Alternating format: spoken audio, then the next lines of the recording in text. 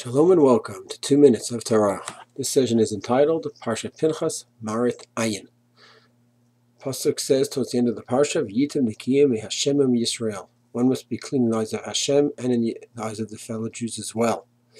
Mishna in Shekalim quotes this Mishna, quotes the Passuk, and tells us that it means that one cannot go into the treasury of the Mishkan, of the Mikdash, with any clothing where he'd be able to hide money. Why? So that no one should chas v'shalom accuse him of stealing money from the treasury. Because the Passuk says he must be clean in the eyes of Hashem and the eyes of men as well. Rav Moshe quotes the Passuk, he quotes the Mishnah, and he writes that there's two issues over here regarding Marit Ayin. He actually clarifies and separates the two categories. One Marit Ayin and one Chashad. Marit Ayin, Rav Moshe says, means where a person does something and people will look at him and say, well, if he could do it, I guess it's all right for us to do it as well. While Chashad is where a person will look, an observer will see what he's doing and say, wow, I can't believe that that person is doing such a violation. And I look at him in a terrible way. That's how Rav Moshe understands the two categories of Marit Ayin and Chashad.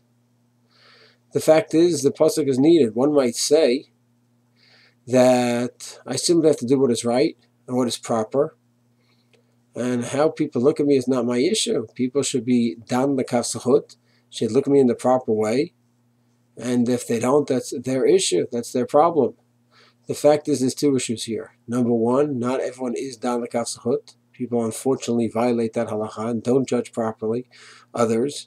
And because of that, it is important that you preserve your status among the fellow Jews. And number two, dan l'kaf does not always apply.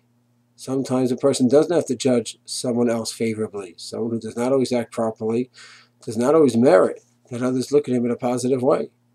So therefore, one can do an action which does not look proper, and the observer does not have to be dan l'kaf. Therefore, we have the lacha of V'yitem nikiyim mehashem Yisrael.